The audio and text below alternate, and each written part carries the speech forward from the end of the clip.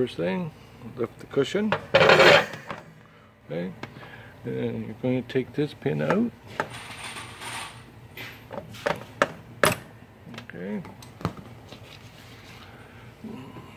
take the pin out. Drop.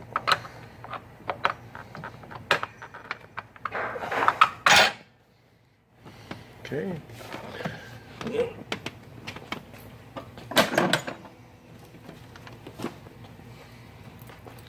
And what we're going to do is, on your table you have a drop. This one has what we call a no drop.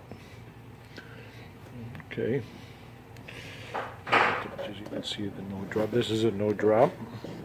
What you have. So basically what you're going to do is we're going to remove the handles. Okay, take that walking boat, remove the handles, and then that will give you the ability to remove these bolts and remove the drop. Okay, and what we're going to do is there's a what we call the clevis up here. Okay, and then there is a normally on a drop table there is a little kicker. It should be on yours, right? That you will remove from the table. And what you want to do is use the cushion as a guide. Okay, so what you're going to do is put the part down.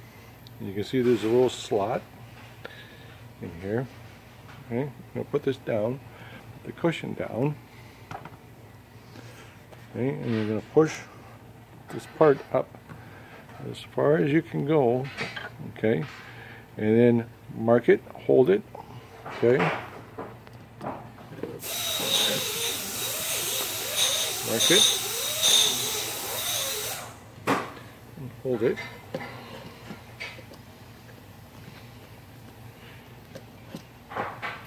Hold it in place. Right, and lift the cushion up. Now you want to do is with the what I'm sending with you is to you is the a drill bit and tap combo. So you're going to go into the center of this part. Okay, just give me a second.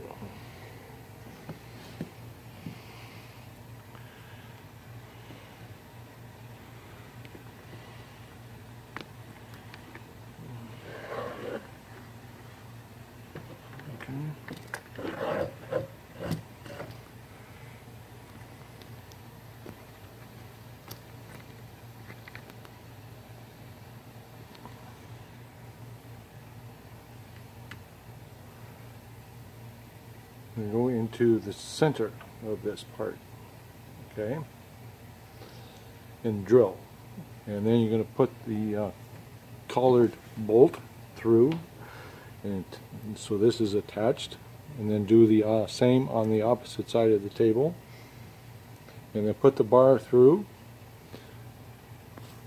Okay. Okay, I'm using a table that's going out to a customer, so I can't drill into this, but you can see that I clamped the two pieces, right? And as I got shown here, okay, you're going to put the rod through with the other hinge, okay, because what you're going to do is bring the cushion down and attach the cushion to these hinges at the back. And then once that's done, then you can unscrew the cushion from the other hinges, and that will give you the flap up. And once that's done and everything's lined up, you can drill into this spot so that the hinges don't move. You're going to be drilling it and tapping it and putting them on top of the rails. This is the only way this is going to work. Okay?